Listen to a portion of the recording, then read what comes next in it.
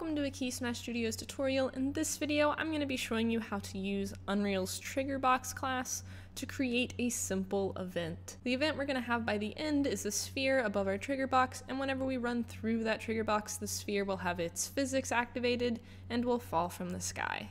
As you're watching, if you find this video helpful, please remember to like and subscribe. So to go ahead and begin, we're going to create our C++ class. So you just right click in the content browser, go up to new C++ class. We're going to click show all classes and type in trigger box. You're going to click on that, click next, and I'm going to name mine event trigger and just create this class. Once the class is created, we're going to go over to our header and we're going to start by adding some includes. So the first include is going to be for our actor class. So we're going to do include game framework / actor.h. And this is going to allow us to access the actor class, so that way we can determine when our character has passed through this trigger box, as well as having a reference to our sphere, which will be an actor. The last include that we need to add is going to be for our static mesh. So it's going to be components / static mesh component .h. And the reason we need this one is so that way we can change the simulate physics boolean on the mesh of our sphere. This will allow us to give the sphere gravity and make it fall to the ground. Now that we've done that, we can come down here and go ahead and start adding our functions. So the first thing we want to do is add our virtual void beginplay. So this is going to be protected, and then it's just virtual void begin play. Normally that's defaulted into the scripts, but the trigger box script doesn't really default stuff for you. You pretty much have to add everything in. And now we can go ahead and do our constructor. So this is going to be public, and it's just going to be a event trigger. And then we need a function that we're going to call whenever we overlap our trigger box.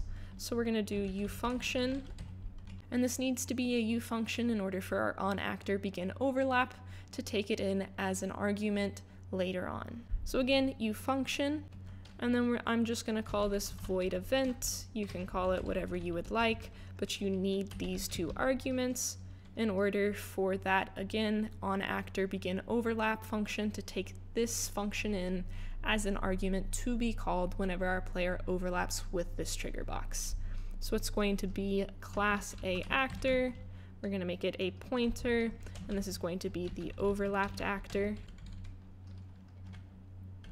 And then the other parameter is going to be class A actor, again a pointer, and this one is just going to be called other actor. And then finally we need that reference to our actor. That's going to be the ball. So we're going to do uProperty, and we want it to be edit anywhere. So that way in our details panel, we can specify which actor within the scene we're wanting to reference. And this is going to be an A actor, and it's a pointer, and I'm just going to call it ball. And that's everything for our header. So now we can go ahead and go over to our CPP. And again, normally when you create a class, there's some stuff that's defaulted here, but the trigger box class in Unreal doesn't do that. So we're going to need to add all those functions. And we'll just go ahead and start with our constructor. So a event trigger, a event trigger. And inside here is where we're going to specify the function that we're calling when our player overlaps with this trigger box. And the way we do that is by using the onActor begin overlap. And then we're going to add a dynamic.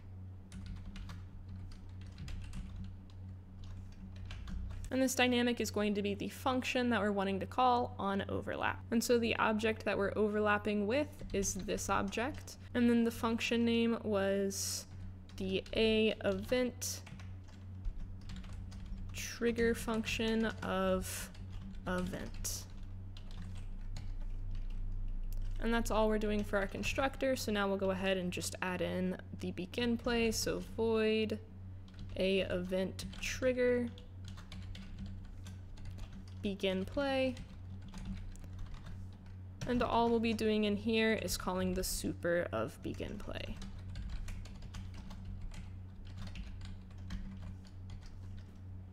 And now finally we can write our function. So this is void a event trigger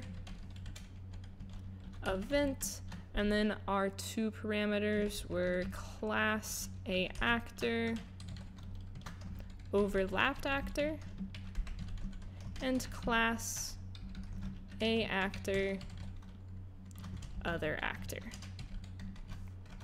And then inside this, the first thing we want to do is make sure that those other actors aren't in fact this actor. So we're going to do if there is another actor, something is overlapping with this, and that actor is not this actor, then we're good to go ahead and have our ball fall. So what we want to do, just to make sure we don't run into any null errors, is make sure there is a ball that was assigned. In other words, we didn't forget to add that ball to the reference inside of the details panel. And if we didn't forget, then we can go ahead and take that ball, and we want to find its mesh component. So we're going to do find component by class, use static mesh, component, and then we want to use its function set simulate physics, and we're going to set it to true. And so again, what this function is doing is being called whenever an actor overlaps with this trigger box. Once that has happened, it makes sure that the overlap isn't this trigger box actor, and then it makes sure that we assigned a reference to that ball variable, and then if we did, it gets its static mesh and sets the physics true, so that way gravity will be applied to that actor. But this is all the code we're gonna do, so we can go ahead and go back to Unreal and compile. And now that it's compiled, we're gonna go ahead and drag in our box trigger class. And I'll just set it right here, and we'll make it a little bit bigger. And then we're gonna drag in an empty actor. We're gonna add a static mesh component. We're gonna make this a sphere.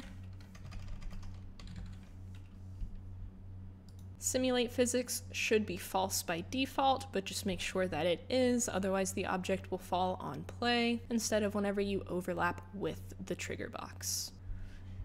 And now I'm just gonna move this to be above our trigger box.